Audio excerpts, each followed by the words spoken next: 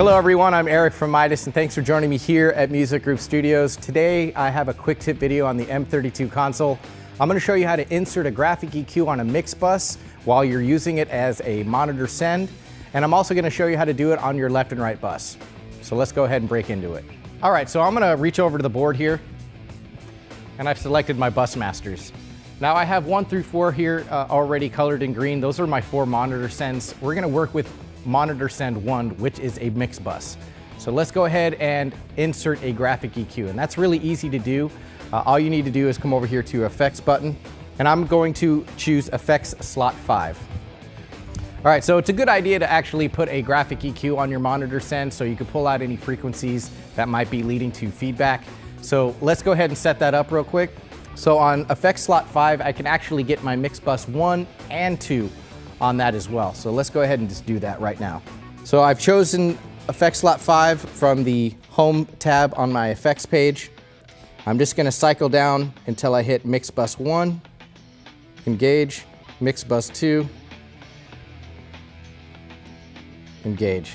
Now you have inserts now on the right side of the little display here.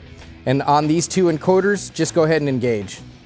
Now I've engaged a graphic EQ on MixBus 1 and 2. So if I was to come over here to select my MixBus in the master section, now you can see a display of the actual graph on MixBus 1, plus I have the RTA going to it because I'm sending a little signal through it as well.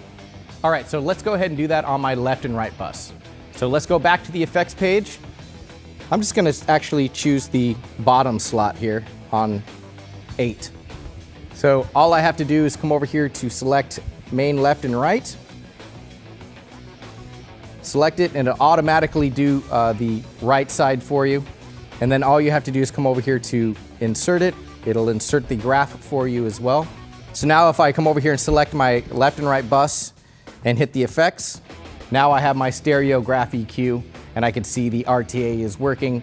So that way when I hear a certain frequency ring out and I don't like it, I can also see it on my RTA, and then I can just go through the individual frequencies here and pull out the one that I don't like.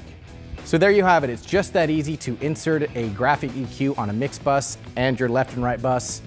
I'm Eric with MIDAS. Thanks for joining me here at Music Group Studios. For more information, be sure to visit MidasConsoles.com, and I'll see you next time.